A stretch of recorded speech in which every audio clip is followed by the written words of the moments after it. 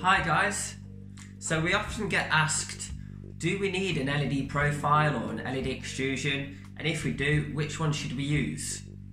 Well, here is what the LED strips can look like. This is 120 LEDs per meter type. As you'll see, you can see the dot effect on the strip, but if the LED strip you cannot actually look at the LED strip directly, then there is no need for an LED extrusion or an LED profile. So for example, if the LED strip was in a coving and the coving was shining upwards and there was a slight lip on the coving so you can't directly see the LED strip, then there is no need for an LED profile. The profiles are not used to diffuse the light anymore in terms of an effect onto the ceiling. With this LED strip, you will still get a complete diffused look within that coving, whether it has an extrusion or not. So you wouldn't need an extrusion in that kind of effect where you cannot see the light source direct. Now here is the LED strip in a profile giving a continuous beam of light. Now in some instances your LED strip may be on show, or you may be looking for a complete beam of light, and that is where one of these profiles would be what you are looking for. So I'm going to go a quick brief view over the ones that we have in stock here. So this is a very shallow, very thin extrusion. This fits our 5mm LED strip. It gives a complete beam of light, and this is ideal to be installed in very small places. It can even be installed in between tiles because it is only about 6 or 7mm wide. We have an Optic Lens extrusion.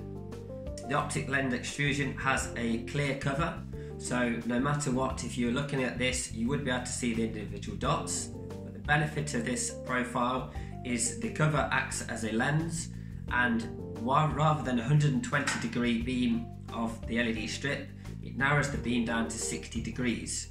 So ideally, if you could have this profile 100mm away from the wall, either in the ceiling or on the floor, shining it upwards or downwards, you would get a wall wash effect, a more even light throw from top to bottom rather than not having a profile. We have another type here, a very shallow profile. This is to offer a complete product look. So if this was under a kitchen cabinet and you're using one of our 5 or 10 watt strips per meter, you could have a very thin, sleek finished product. You can't touch the LEDs directly, adds some form of protection, and that gives you a complete product look, which looks very nice. We have the recessed extrusions here, the deep recessed and the shallow recessed. If you're looking for a complete beam of light, you would go for the deep recessed extrusion. This gives you more chance of a diffusion across the cover here, so when looked at, you'd get a diffused full beam of light.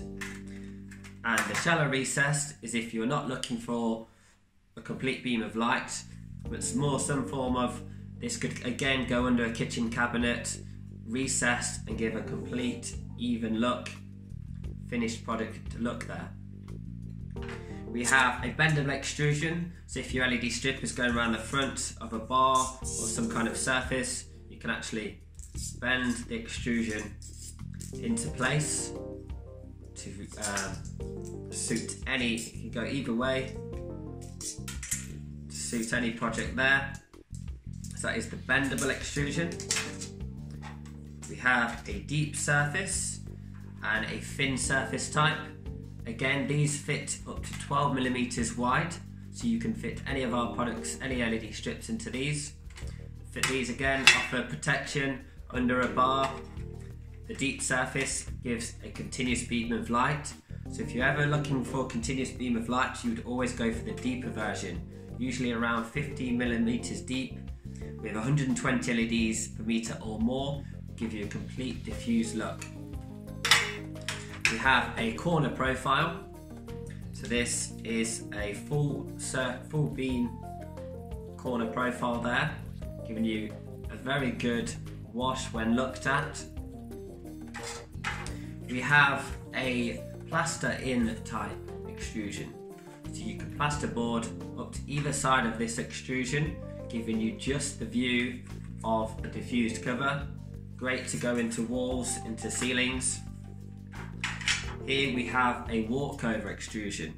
Now this is deep enough to give a complete diffused light. This can go externally, this can be walked over, can be driven over. We have a very thin profile again. This is for our 8mm wide strip. This is what we call a deep surface type. So again, this is offering you complete diffuse light when looked at. We have a coving light. So this is an up or down light coving. So the LED strip can sit in the top there, and that can shine up onto the wall. You could have this probably usually around 100mm up to 300mm down from your ceiling, and that can give complete glow.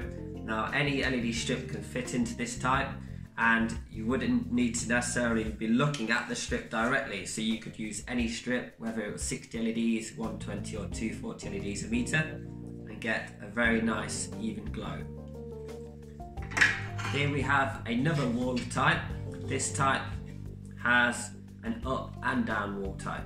So this can go onto a wall, and you can have a light shining upwards and also a light shining downwards.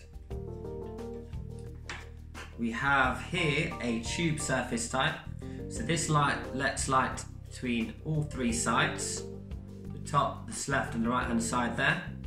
This is sort of a square type where you could have this surface mounted using nearly any of the LED strips, even the 60 LEDs per meter. Because of the depth of this extrusion, nearly 20mm, you'd get a very good glow, very good even glow, and the light will be shining out of all three sides. And here we have a recessed angle extrusion. So this type, let me see if I get the cover off. It looks a square shape, but in the actual cover, it is at an angle. So what you can do with here is you put the LED strip into here, have this away from your wall or recessed into your floor, and it will actually be shining the light back onto the wall.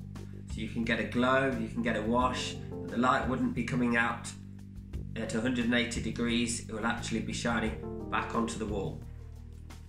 So I hope that's a bit of an insight into the different profiles. If you have any more questions, give us a call, go onto our website, InStyleLED.co.uk, or comment away and we can answer as many questions if you have. Be sure to subscribe